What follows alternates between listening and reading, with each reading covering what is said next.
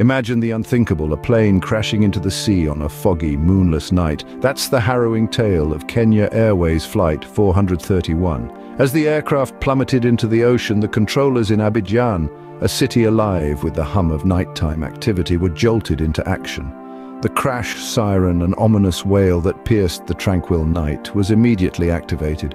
An alert was issued, a distress call to the Ivory Coast Air Force, the local fire and rescue service, airport officials, and the French gendarmerie stationed at the airport.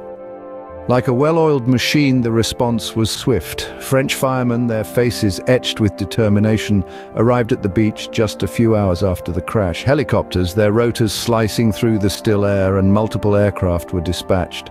Their mission clear: locate the crash site. But the night was not on their side. It was a darkness that was almost tangible, a cloak that obscured the ocean's surface. The fog, a ghostly presence, added another layer of difficulty to the search and rescue efforts. The strong currents in the area posed risks to diverse and rescue personnel, a deadly undercurrent that threatened to pull them under. The lack of a key near the runway forced rescue personnel to take a detour to the crash site, precious minutes ticking away. The aerial search, hampered by the inclement weather, had to be suspended. The late response of the rescuers, a consequence of the challenging conditions, led to a tragic outcome. Those who had initially survived the crash were lost to the unforgiving sea. According to survivors, the crash site was a scene of unimaginable horror. The air was filled with screams, a chilling chorus that echoed across the water. But as the hours ticked by, the screams slowly died out, replaced by an eerie silence. In the midst of the chaos and confusion, the battle against time and the elements had just begun. In the pitch-black night, with visibility near zero, the search and rescue operation was like finding a needle in a haystack. Imagine the scene: a dark, foggy night, the ocean churning with strong currents, a chilling siren echoing through the air, and the palpable dread hanging heavy over the rescuers. The location of the crash was far from convenient. The absence of a key near the runway meant rescue personnel had to take a longer route to reach the site. The weather, too, was a formidable adversary. The fog was so thick it was like trying to see through a white blanket, and the darkness made it almost impossible to distinguish between sea and sky. The aerial search was suspended due to the inclement conditions, but on the ground and in the water, the rescue efforts continued. As they navigated the treacherous waters, the rescuers faced yet another challenge: the powerful currents that posed a significant risk to divers and other rescue personnel. But perhaps the most heart-wrenching aspect of this nightmarish scenario was the cries for help that echoed from the crash site. According to survivors, the screams were almost constant in the minutes following the crash. Samuel Egbe, a Nigerian survivor, described the sounds as horrific, the desperate pleas of those who had initially survived the crash. Another survivor, Francisca Gindobla Sambo, corroborated this, her testimony adding another layer of tragedy to this horrific event. But as the hours wore on, the screams began to fade. One by one, the voices fell silent, swallowed up by the roar of the ocean and the vast, unending night. The late response of the rescuers, due in part to the challenging conditions, meant that those who could have been saved weren't. The survivors were out there, invisible to the rescuers, their cries for help swallowed by the vastness of the sea. The race against time was on, but in this grim scenario, time seemed to be the one thing they didn't have. Just when all seemed lost, a strong odor of kerosene signaled the first glimmer of hope. In the pitch black of night, with fog blanketing the ocean, the initial signs of the crash site were not what you'd expect. No flashing lights, no debris visible above the water, but instead a distinct smell. It was the scent of kerosene, a telltale sign of the wreckage wafting through the air and detected by one of the pleasure boats. This marked a turning point in the search and rescue mission. The boat crew followed the scent, leading them to a harrowing sight.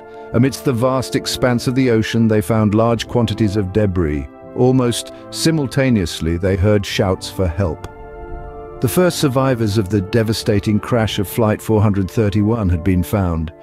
At 20 minutes past midnight, the first survivor was pulled from the icy waters, followed swiftly by 3 more within the next 15 minutes. These brave souls, having endured the unimaginable, were quickly transported to a nearby quay for urgent medical attention. Their rescue was a testament to the relentless efforts of the search and rescue teams, a beacon of hope amidst the overwhelming despair. However, the night was not yet over. As the rescue operation continued, a tale of extraordinary resilience unfolded. A French passenger, against all odds, had managed to swim an incredible 1.2 miles to the shore. His journey, a grueling battle against the elements, ended when he was finally found by authorities. His survival was nothing short of miraculous, a testament to the indomitable human spirit. This was the first sign of hope. The first survivors found, the first lives saved. Against the backdrop of the dark ocean and the wreckage of Flight 431, these moments of rescue shone brightly. They served as a reminder that even in the face of the most dire circumstances, there exists the potential for hope and survival. In the face of despair, the rescuers had found a beacon of hope. The relentless search and rescue operation continued until there was no chance of finding any more people. This was the grim pronouncement made after hours of tireless efforts to rescue survivors from the ill-fated Kenya Airways Flight 431. As the sun rose on the 31st of January, the rescue operation was officially called off. The stark reality of the tragedy began to set in. In the aftermath of the crash, a total of 12 survivors had been pulled from the wreckage. Unfortunately, 2 of these brave souls succumbed to their injuries in the hospital. Thus, out of the 179 people on board, only 10 survived. Each survivor's story was a testament to human resilience in the face of unimaginable adversity. The grim task of recovering the bodies of the victims began in earnest. Divers braved strong currents and murky waters to retrieve the bodies of those who had perished. The operation was fraught with danger, and tragically a Kenyan diver lost his life in the process, adding another casualty to the already heavy toll. The crash of Flight 431 claimed 169 lives. Among the victims were passengers and crew from 33 different countries. Most were Nigerians, with 2 crew members hailing from the Netherlands, working for KLM. The nationality of one victim remains undetermined to this day. The survivors, on the other hand, represented a diverse mix of nationalities. Among them were 3 Nigerians, a Kenyan, a Gambian, an Indian, and a Rwandan.